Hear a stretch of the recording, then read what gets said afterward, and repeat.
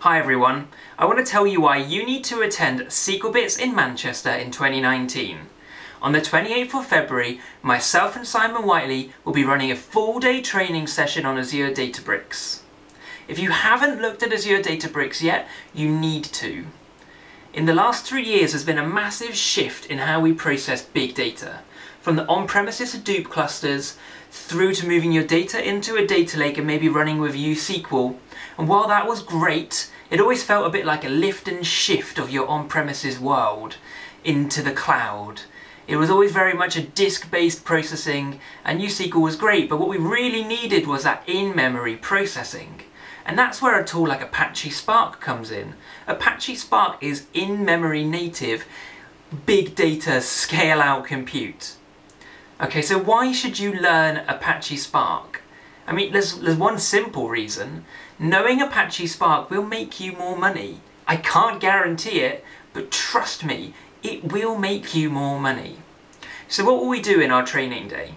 We'll start off the morning by gently introducing what Azure Databricks is. We'll look at the architecture, we'll look at the tool itself, how we get it spun up, we'll talk about different cluster shapes and sizes. We'll then work through an example of consuming some data, building an engineering pipeline and landing that data back into the cloud. So we'll do that all using PySpark. Then after lunch we'll do a little bit more data engineering, but then we're going to plow straight into some machine learning. We're going to take that data, we're going to wrap it up, we're going to apply an algorithm on top of it to produce a machine learning model. We're going to train that model, and then we're going to use it to score across a batch of our data. So by the end of the day you'll have learned how to build an engineering pipeline, how to persist that data, and then how we can go about training a machine learning model and how we can get that productionized. And that's the important part.